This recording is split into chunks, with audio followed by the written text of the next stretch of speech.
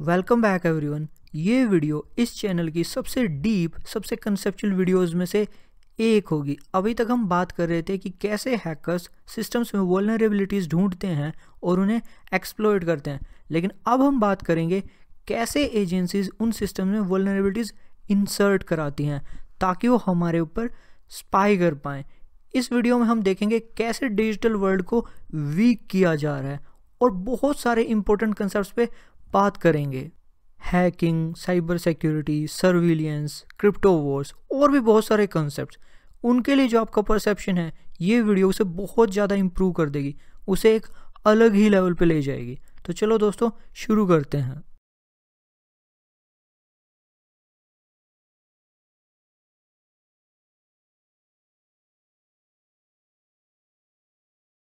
अभी मैंने कुछ दिन पहले एक वीडियो बनाई थी सोशल इंजीनियरिंग से रिलेटेड।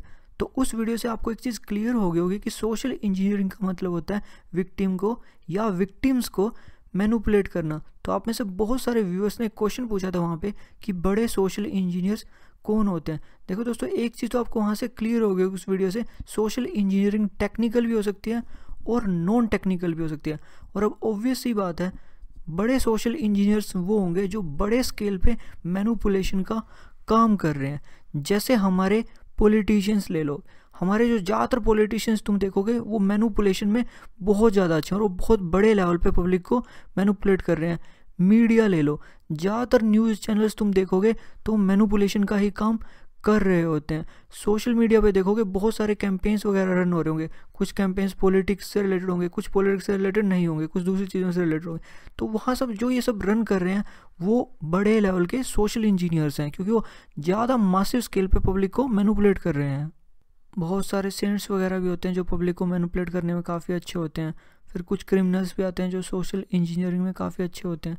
जैसे नटवर लाल का एग्जांपल ले लो, इन्होंने ताजमहल को, रेड फोर्ट को और भी बहुत सारी चीज़ों को कई बार बेच दिया था। इन्होंने पार्लियामेंट को इसके सिटिंग मेंबर्स के साथ बेच दिया था। फिर आते हैं दोस्तों टेक्निकल सोशल इंजीनियर्स। यहाँ पे जो सबसे मेन सोशल इंजीनियर्स हैं, इनफैक्ट ओवरऑल भी अगर हम देखें तो जो सबसे बड़े सोशल इंजीनियर्स हमें मानने चाहिए वो हैं ये एजेंसीज। इन एजेंसीज में से सबसे नोटोरियस माना जाता है NSA को। एनीवेज दोस्तों, टॉपिक को बेटर अंडरस्टैंड करने के लिए हम क्रैक का एक इंपॉर्टेंट हिस्सा समझ लेते हैं, जिसको यूज़ करके हम टॉपिक के थोड़े डीप में जाएंगे। देखो, जब तुम वाईफाई से कनेक्टेड होते हो या कह लो राउटर से कनेक्टेड होते हो, तो तुम्हारे बीच में और राउटर के बीच में जो डाटा फ्लो कर रहा होता है वो एनक्रिप्टेड होता है। ये एक तरीके से वाईफाई का खुद का एनक्रिप्शन है। देखो दोस्तों, 4-वे हैंडशेक इसलिए होता है ताकि इस एंड पे भी, मतलब तुम्हारे एंड पे और इस एंड पे भी, राउटर के एंड पे एक की जनरेट हो जाए। एक की तुम्हें मिलेगी, एक की इसको मिलेगी। उस की को यूज़ करके तुम डाटा अपना एक दूसरे के साथ शेयर कर पाओगे ताकि बीच में कोई बंदा MITM man in the middle attack ना कर पाए।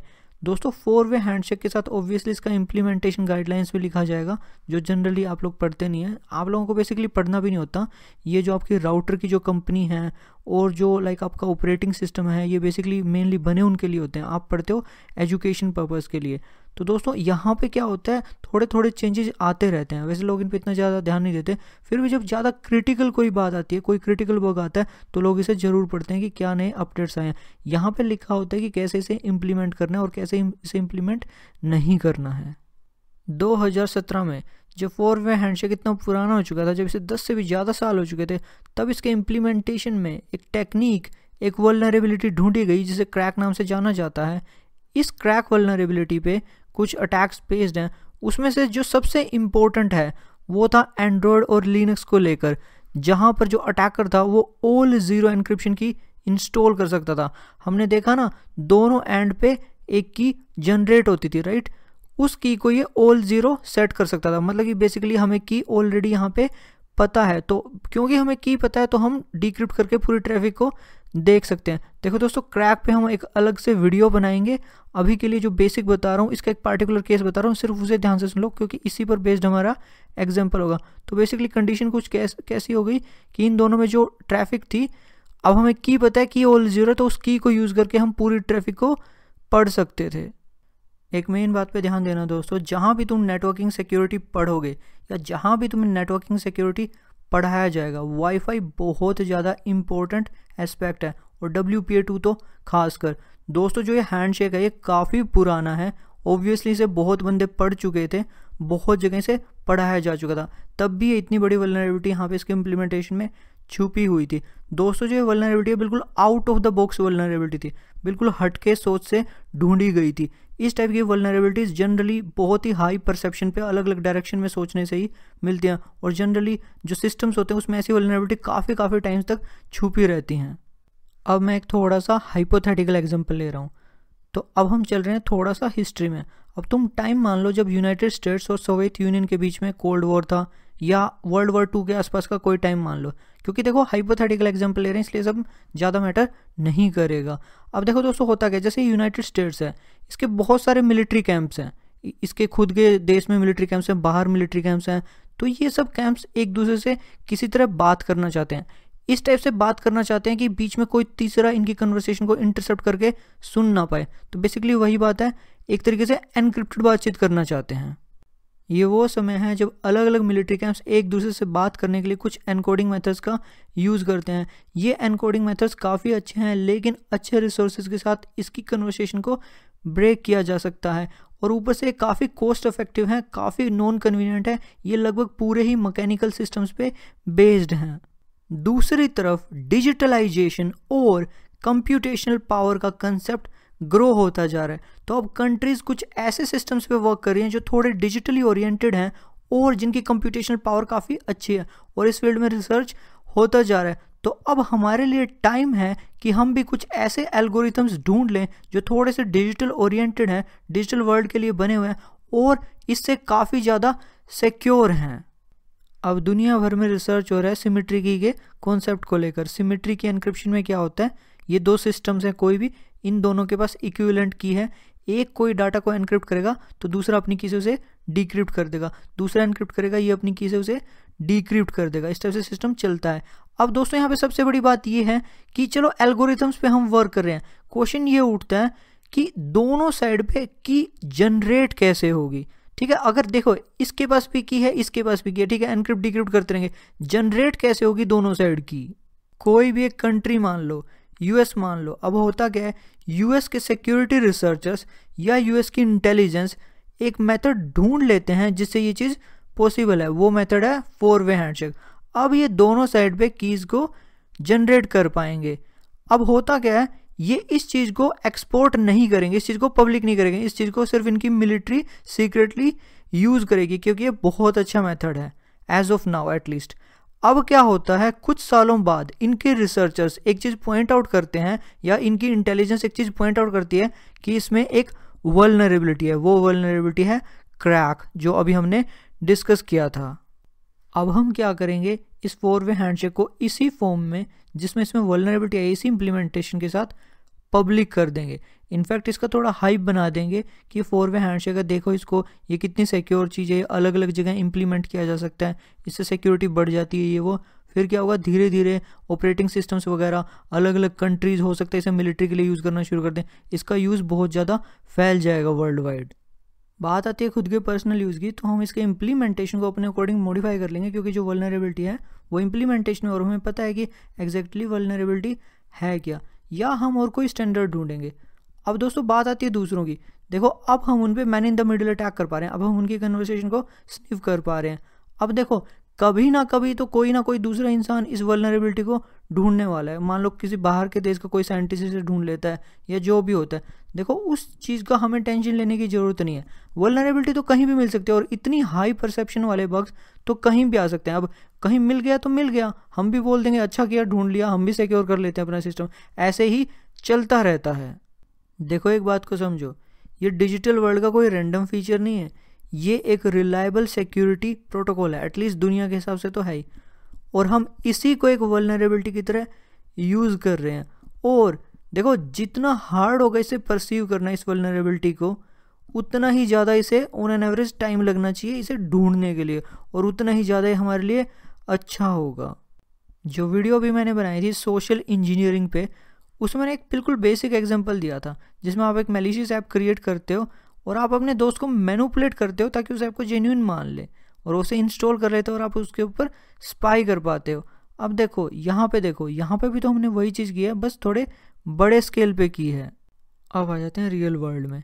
क्रिप्टो वॉर्स, देखो अमेरिका और इसके साथ जो कुछ देश मिले हुए हैं, मेनली अमेरिका, वो ये नहीं चाहते कि बाहर के देशों के पास, बाहर के नेशंस के पास ज़्यादा स्ट्रॉन्ग एनक्रिप्शन हो। ये चाहते हैं कि उनके पास इतना ही स्ट्रॉन्ग एनक्रिप्शन हो चाहिए जितना इनकी एजेंसीज ब्रेक कर सकती हैं, और इसके लिए कुछ ना कुछ अटेम्प्ट, कुछ ना कुछ करते रहते हैं, और ये सब बहुत टाइम से चलता आ रहा है। जैसे पहले तो मैं एग्जांपल देता हूँ, अमेरिका ने क्या किया हुआ था, अपनी जो एक्सपोर्ट पॉलिसीज है एल्गोरिथम्स को लेकर, उनको बहुत ज़्यादा स्ट्रिक्ट किया हुआ था। ज़्यादा स्ट्रॉन्ग एल्गोरिथम्स का एक्सपोर्ट करना अलाउड नहीं था, और ज़्यादा की लेंथ का एक्सपोर्टेशन भी अलाउड नहीं था। मतलब तुम कोई भी ऐसा एल्गोरिथम नहीं बना सकते थे जिसमें ज़्यादा स्ट्रॉन्ग की लेंथ होती थी। तब हमारे पास कोई ऑप्शन ही नहीं था। WEP जब बनाया गया, ये वीक होना ही था, क्योंकि इसमें देखो 40 बिट की थी तब, और उसके अलावा कोई ऑप्शन ही नहीं बचा था। सिर्फ वाईफाई ही नहीं, उस टाइम लगभग सारे ही सिस्टम एक्सटर्नल पॉलिसीज से, ट्रेड पॉलिसी से, जो एल्गोरिथम्स के लिए बनी हुई थी, उनसे अफेक्ट हो रहे थे, उनसे वीक होते जा रहे थे। अमेरिका का प्रोग्राम है बुल रन, जो बना ही डिक्रिप्शन के लिए है। इस प्रोग्राम में चाहे कॉन्ट्रैक्ट्स वगैरह साइन करने पड़े, कीज़ वगैरह मांगनी पड़े कॉन्ट्रैक्ट्स के साथ, या फिर एक्सप्लॉयटेशन के थ्रू, हैकिंग के थ्रू, या बग्स इंजेक्ट करके पहले से ही, चाहे जैसे मर्जी जो भी करें, डिक्रिप्शन होना चाहिए। इस बात पे काफ़ी रिसर्च चलता रहता है, और इसके एविडेंस भी दिए जाते हैं कि NSA हमारे एनक्रिप्शन सिस्टम्स में वल्नरेबिलिटीज़ डालने का काम कर रही है। इनफैक्ट RSA एल्गोरिथम के बारे में तुम सबने सुना होगा। RSA जो सबसे फेमस कंपनीज में से एक है, वो भी NSA के साथ मिली हुई है, उस पर भी NSA का इन्फ्लुएंस है। तो कहीं ना कहीं कुछ इम्प्लीमेंटेशन, कुछ प्रोटोकॉल्स, या फिर एनक्रिप्शन में ही कह लो, कुछ ना कुछ गड़बड़ी हो सकता है इन्होंने की हुई हो। एक मेन चीज़ यहाँ पे आती है एप्पल और FBI का वॉर एनक्रिप्शन को लेकर। ये बहुत ही लेंथी टॉपिक है, बहुत कुछ है इसमें, इतने टाइम से चलता जा रहा है, इस पर हम एक अलग से वीडियो बना सकते हैं। एक मेन चीज़ जो तुम यहाँ पे नोट करोगे वो यही है कि अमेरिकन एजेंसी ये नहीं चाहती कि एनक्रिप्शन इनके हाथ से बाहर चला जाए। एनीवेज दोस्तों, ये तो सिर्फ एनक्रिप्शन के लिए, हम एनक्रिप्शन से बाहर देखें तो वहाँ पर भी यही है, पूरा डिजिटल वर्ल्ड, उसमें चाहे छोटी से छोटी, चाहे बड़ी से बड़ी चीज़ हो, अमेरिकन एजेंसीज ये चाहते हैं कि उनके हाथ से बाहर नहीं जानी चाहिए। ये एजेंसीज हर एक चीज़ पे स्पाई करना चाहते हैं, चाहे आपका लैपटॉप है, चाहे आपका मोबाइल है, चाहे आपके घर का टीवी है, चाहे आपका राउटर है, हर एक चीज़ जहाँ ये कोई वल्नरेबिलिटी डलवा पाते हैं ये डलवा देते हैं। हर एक चीज़ जहाँ पे कोई बग या वल्नरेबिलिटी ढूंढ पाते हैं ये ढूंढ लेते हैं। इनफैक्ट इतना भी हो सकता है कि अगर आप NSA के टारगेट थे और आपने कोई लैपटॉप या मोबाइल कहीं से ऑर्डर किया था, खासकर अमेरिका से, तो आपका जो लैपटॉप या मोबाइल है वो एक सीक्रेट वर्कशॉप पे गया हो और वहाँ पे इसको वल्नरेबल बना दिया गया हो। इन एजेंसीज का कहना है कि ये सब हमारे अच्छे के लिए किया जा रहा है। जो दुनिया भर में टेररिस्ट हैं ये उन पे स्पाई करना चाहते हैं, जो काफ़ी अच्छी बात है, लेकिन इसका साइड इफेक्ट भी तो देखो। मान लो कि इन्होंने कोई वल्नरेबिलिटी किसी सिस्टम में डलवा दी, इस बात की क्या गारंटी कि वो वल्नरेबिलिटी किसी को नहीं मिलेगी? वो वल्नरेबिलिटी कुछ इलीगल बंदों को नहीं मिलेगी, कुछ मैलिशियस बंदों को नहीं मिलेगी, उसका मिसयूज नहीं किया जाएगा। और उससे भी बड़ी बात, ये टूल्स बनवा लेते हैं उन वल्नरेबिलिटीज़ को एक्सेस करने के लिए, और वो टूल्स ही लीक हो जाते हैं। और इस टाइप के हादसे हम देख चुके हैं, जिसमें सबसे फेमस हादसा है WannaCry अटैक का, जहाँ पर इनके कुछ टूल्स, इनके कुछ एक्सप्लॉइट्स लीक हो गए थे, जिनको हैकर्स ने मिसयूज़ किया था। बेसिकली इन एक्सप्लॉइट्स के बेसिस पे इन्होंने एक रैंसमवेयर डेवलप कर लिया था जो इतना ज़्यादा फैल गया था। और एक और चीज़ को देखो, ये तो तब था जब इन्होंने इन टूल्स को ऑक्शन पे रख दिया था और विंडोज़ को पता चल गया था कि ऐसा कुछ ऑक्शन पे रखा गया, और इन्होंने इसका अपडेट निकाल दिया था और बहुत सारे बंदों ने अपडेट कर लिया था अपने विंडोज़ को। अगर इन्होंने ये नहीं किया होता, इन्होंने डायरेक्ट अटैक किया होता, तो ये बहुत ज़्यादा बड़ा अटैक होता। अब तो फिर भी बहुत सारे बंदे बच गए अपडेट की वजह से, फिर नहीं बच पाते, फिर बहुत बड़ा अटैक होता है ये। आशा करता हूँ कि आप सभी को ओपन और क्लोज सोर्स के बारे में पता होगा। नहीं पता हो थोड़ा बेसिक बता देता हूँ। देखो क्या होता है, जो तुम एप्लीकेशन या सॉफ्टवेयर बनाते हो वो बनाते हो तुम कोडिंग या प्रोग्रामिंग के थ्रू। अब जो सोर्स कोड है जिससे आपका एप्लीकेशन बना है, अगर आप इसको पब्लिक रखते हो, पब्लिक इन द सेंस कि कोई भी इसे पढ़ सकता है, तो ये होगा ओपन सोर्स। अगर आप इसे थोड़ा सीक्रेट रखते हो, आप नहीं चाहते दूसरे इसको स्टडी कर पाए, तो ये क्या होगा, क्लोज सोर्स। जैसे टोर है एक ओपन सोर्स जिसे बहुत सारे बंदे मिलकर चला रहे हैं, जिसकी बहुत बड़ी कम्युनिटी है, जिसका बहुत ही एक प्रॉपर वे है बग्स वगैरह रिपोर्ट करने का, नए फीचर सजेस्ट करने का, हर चीज़ का एक बिल्कुल प्रॉपर सिस्टमेटिक वे है। कभी भी यहाँ पे कमेंट्स वगैरह देखना तुम, और फिर उनके रिप्लाईज वगैरह देखना, तुम्हें लगेगा कितने इंटेलिजेंट बंदे यहाँ पे पार्टिसिपेट कर रहे हैं, कितने इंटेलिजेंट बंदे हैं जो इसकी बेटरमेंट चाहते हैं। मान लो कि किसी एजेंसी के कोई मेंबर हैं जो टोर में कोई बग प्लांट करना चाहते हैं, या कह लो कि कोई वल्नरेबिलिटी टोर में इंजेक्ट करना चाहते हैं। ऐसे करने के लिए वो एक नया फीचर सजेस्ट करते हैं। देखो जो भी नए फीचर्स सजेस्ट किए जाते हैं, जो भी नए फीचर्स इंप्लीमेंट किए जाते हैं टोर में, उन सब की कम्युनिटी अच्छे से स्टडी करती है और कम्युनिटी में एक से इंटेलिजेंट एक इंसान होते हैं। अब ऐसे में अगर ये फीचर डायरेक्टली सीधे साधे ढंग से कोई वल्नरेबिलिटी प्रोड्यूस कर रहे हैं, मतलब कि हम उस वल्नरेबिलिटी को ईजिली परसीव कर पा रहे हैं, तो ऑब्वियसली इस फीचर को रिजेक्ट कर दिया जाएगा। लेकिन अगर उस वल्नरेबिलिटी को देखना इतना आसान नहीं है, इस फीचर को ऐसे खतरनाक परसेप्शन से बनाया गया है कि उसकी वल्नरेबिलिटी को कोई ईजिली ना देख पाए, तो हो सकता है कि ये टोर नेटवर्क में आ जाए, हमारे टोर ब्राउजर में आ जाए और काफ़ी टाइम तक वहाँ पे सर्वाइव कर जाए, मतलब कि जब तक उस वल्नरेबिलिटी को ढूंढा नहीं जाएगा। और इस टाइप के अटैम्प्ट्स हम देख भी चुके हैं। इनफैक्ट हम उन्हीं अटैम्प्ट्स को जानते हैं जो फेल हुए हैं। जो सक्सेसफुल हो गए होंगे उनको वो हमें बताने थोड़ी आएंगे, और हमें फेलियर्स में भी हमें ये पता नहीं चलता पक्का कि ये एजेंसीज के ही अटैम्प्ट थे या किसी और के थे, हम एजेंसीज ही मान के चलते हैं। और अब हम धीरे धीरे जो एजेंसीज के बनाए हुए एल्गोरिथम से और जो इनके प्रोटोकॉल्स हैं उनसे दूर रहने लगे हैं। देखो अगर एजेंसीज किसी चीज़ को सीधा ढंग से ब्रेक नहीं कर पाती तो भी कहीं ना कहीं से इसका कोई और अल्टरनेटिव ढूंढ लाती हैं। एक और चीज़ होती है दोस्तों, मान लो कि ये कोई ओएस है जो एजेंसीज के साथ मिला हुआ है, ये वाला नहीं मिला हुआ है। अब देखो ये नए नए फीचर्स ऐड करता रहता है। अब उनकी जो इम्प्लीमेंटेशन है या जो फीचर्स हैं वो ऐसा हो सकता है उनमें एजेंसीज कुछ गड़बड़ करा दे ताकि कोई वल्नरेबिलिटी यहाँ पे प्रोड्यूस हो जाए। अब ऐसा भी हो सकता है कि वो फीचर्स काफ़ी अच्छे हैं तो ये वाला ओएस भी उनको ऐड कर ले। देखो कंपटीशन वगैरह, यूज़र एक्सपीरियंस वगैरह हर जगह मैटर कर सकता है। ऐसा भी हो सकता है इनफैक्ट कि यहाँ पे मान लो इसकी कम्युनिटी में कोई एजेंसी का ही कोई बंदा है, वही कम्युनिटी में इस फीचर को थोड़ा रेज कर दे कि ये फीचर ज़रूरी है, हमें भी ऐड कर लेना चाहिए, और कम्युनिटी से रिव्यू करके उसे ऐड कर ले। बहुत सारी इस टाइप की चीज़ें होती है। तो इस टाइप से जो बग्स यहाँ थे वो यहाँ भी आ सकते हैं। ये सब चीज़ें देखो कई टाइप से हो सकती हैं। जैसे विंडोज़ में SMB की वजह से हुआ था WannaCry अटैक, लेकिन SMB का एडवांटेज भी तो था फाइल शेयरिंग में, प्रिंट सर्विसेज को हैंडल करने में।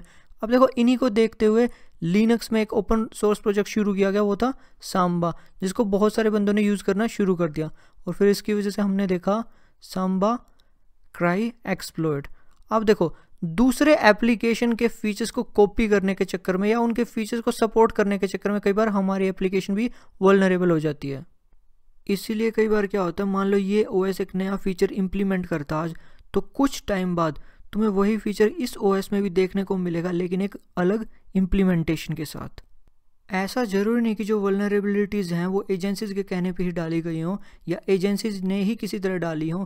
ऐसा भी हो सकता है कि जो वेबसाइट्स हैं या जो कंपनीज हैं वो खुद अपने पर्सनल प्रॉफिट के लिए ये सब कर रही हों, खासकर तुम्हारा डाटा सेल करने के लिए। देखो यूज़र डाटा को लेकर अलग अलग कंट्रीज़ में अलग अलग टाइप के लॉज हैं, अलग अलग लेवल की स्ट्रिक्टनेस है। जैसे इंडिया में ज़्यादा स्ट्रिक्टनेस नहीं है बिल्कुल भी, जबकि यूरोप में बहुत ज़्यादा स्ट्रिक्टनेस है। कई जगह तो तुम डायरेक्टली बेच भी सकते हो डाटा, कोई तुम्हें कुछ नहीं कहने वाला। तो ऐसा हो सकता है कि जहाँ पर ज़्यादा स्ट्रिक्टनेस है इसके लॉज को लेकर, वहाँ पे वल्नरेबिलिटीज़ के थ्रू ही हैकर से मिलकर तुम्हारा डाटा किसी तरह बेचा जा रहा हो। और सबसे बड़ी प्रॉब्लम यह है कि अगर कल को वल्नरेबिलिटी किसी को मिल भी जाती है तो कोई ने कुछ कह भी नहीं सकता, क्योंकि वल्नरेबिलिटी तो कहीं भी आ सकती है, वो तो बड़ी से बड़ी वेबसाइट्स में, बड़ी से बड़ी कंपनीज में आती हैं। एनीवेज दोस्तों, अगर ये सब चीज़ें बैंकिंग इंडस्ट्री में या जो ज़्यादा कॉन्फिडेंशियल डाटा है जहाँ पे उस इंडस्ट्री में होंगी तो हम बहुत ज़्यादा दिक्कत में आ जाएंगे। तभी जो यूरोप है वो बहुत ज़्यादा स्ट्रगल कर रहा है इन चीज़ों को लेकर प्रॉपर लॉज बनाने के लिए, और हमारा देश तो भी बहुत पीछे है। एनीवेज दोस्तों, हम फिर से एजेंसीज के टॉपिक पे चलते हैं।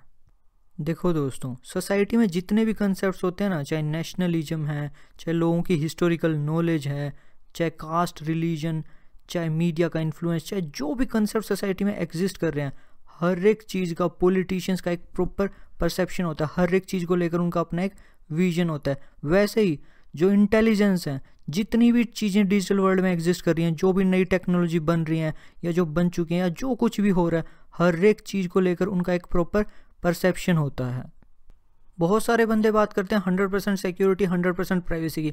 यार देखो, एक तो वर्ल्ड इतना कॉम्प्लेक्स होता जा रहा है, डिजिटल वर्ल्ड में नए नए फीचर्स ऐड होते जा रहे हैं, फिर ऊपर से हमें यूज़र एक्सपीरियंस भी चाहिए, और फिर ये एजेंसीज हैं जो चाहती ही नहीं कि वर्ल्ड इतना ज़्यादा सिक्योर हो जाए। ये चाहते हैं डिजिटल वर्ल्ड में हर चीज़ में कहीं ना कोई ऐसा सिक्योरिटी लूपहोल होना चाहिए जो इनको पता हो। ऊपर से हम लगभग सब कुछ ही अमेरिका का बनाया हुआ यूज़ करते हैं, ज़्यादातर ऑपरेटिंग सिस्टम्स, ज़्यादातर सर्च इंजन, जो सोशल मीडिया हम यूज़ कर रहे हैं, ब्राउजर्स वगैरह, लगभग सब कुछ ही इनका बनाया हुआ होता है। एक कंट्री जो जाना जाता है दूसरों पे स्पाई करने के लिए, ऐसे में 100% सिक्योरिटी तो सिर्फ एक मिथ बन के रह गया। एनीवेज दोस्तों, जो हम बेस्ट ट्राई कर सकते हैं, जो हम बेस्ट कर सकते हैं अपने पार्ट से, वो ये है कि हम जो अच्छे टूल्स हैं वो यूज़ करें, जिन्हें अच्छी कम्युनिटीज़ मिलकर चला रही हैं, जो अच्छे ओपन सोर्स हैं, यही हम कर सकते हैं। तो ठीक है दोस्तों, अभी के लिए चलता हूँ, नेक्स्ट वीडियो में मिलता हूँ।